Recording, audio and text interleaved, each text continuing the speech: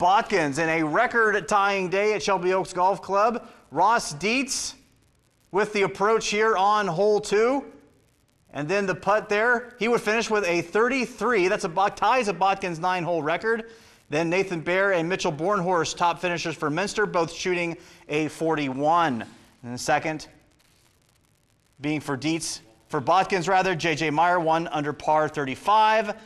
Lydia Dietz shooting a 45. Third place for Botkins. Botkins with the win. 162 is the score they finished with. The Minster's 170. And as we said, Dietz tying the school record for a 9-hole score. Well done.